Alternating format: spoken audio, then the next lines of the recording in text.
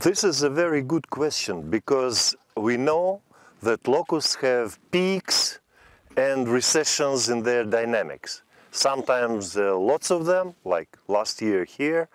Maybe in several years the populations will be very low. And one of the problems is that when the population is low, people tend to forget about locusts, lose the habit of doing survey, and lose attention. They don't pay attention to the problem.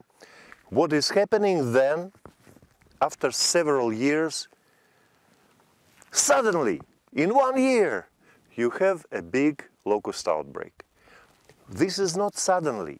This outbreak was preparing for a couple of years somewhere, but you didn't see that.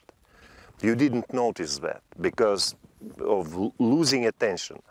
So what is done in many other countries, even if there is no big outbreaks, a certain, maybe not very high, but certain level of monitoring is maintained. This is a must. This is obligatory to keep the population under control. And one thing I want to add is, one of my good colleagues, is Michel Lecoq from France. He has maybe 50 years of locust experience. He recently published a paper where he said, look, locust outbreaks, we know now sufficiently from scientific side, from scientific point of view, we know sufficiently to understand locust situation.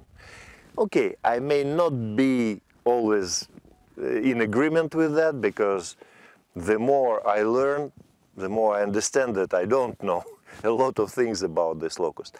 However, he said, the key is human organization, human preparedness.